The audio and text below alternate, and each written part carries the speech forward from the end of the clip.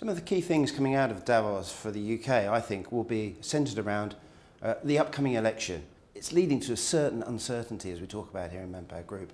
And some of the issues that will be on the agenda is that whole trust issue between politicians and business leaders. Is that trust there, and how do we develop that even further?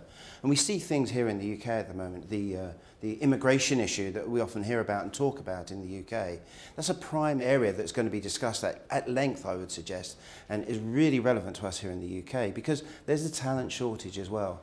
Some of this immigration is important, it's very good for us, but equally there are concerns out there in the general public on these areas. So Manpower Group is always very well represented at the World Economic Forum, and our voice is heard. You know, let's be sure about that, because we take centre stage in terms of the issues around the world of work and what that means to people, both on a global basis and indeed on a national basis. What I think we're going to get from Davos, again, is good discussions in terms of how we can help people fulfil their dreams of finding employment or finding new employment, developing new skills and developing new talent.